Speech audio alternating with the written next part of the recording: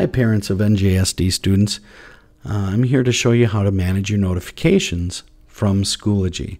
Schoology has a very powerful notifications area that allows you to get more news or less news based on your preferences. Here's where you go to access that. Right up here by my name there's a disclosure triangle, and I'm going to click on notifications, and here's where they all are. As you use Schoology more and more, you'll understand what each one of these means.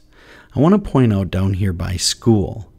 Right here it says school update. Principals will be posting from their buildings, and you may want to leave that on. Parents have the ability to comment to those updates. If you want to be notified every time some parent comments to the update, well then turn that on. Otherwise, leave it off. You can always change your mind later. Be sure when you're done to click Save Changes.